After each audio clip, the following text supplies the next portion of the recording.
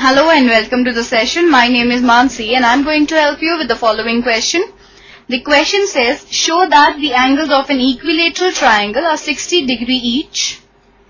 Let us start with the solution to this question. We see that angle B is equal to angle C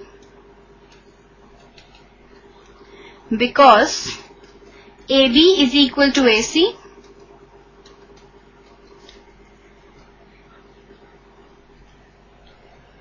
Again, angle C is equal to angle A because BC is equal to BA. Since these are the sides of an equilateral triangle, so from above two equations, equation 1 and equation 2, we get angle A is equal to angle B is equal to angle C. We know that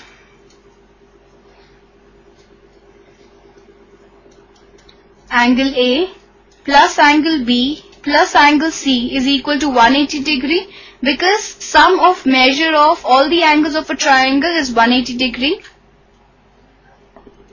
We can say angle A plus angle A plus angle A is equal to 180 degree because angle A is equal to angle B is equal to angle C.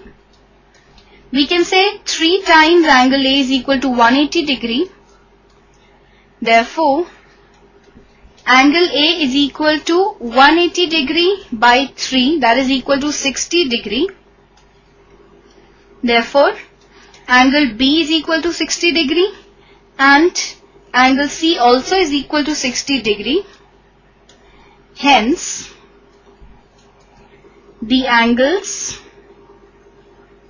of an equilateral triangle are 60 degree each. So I hope you understood the question and enjoyed the session. Have a good day.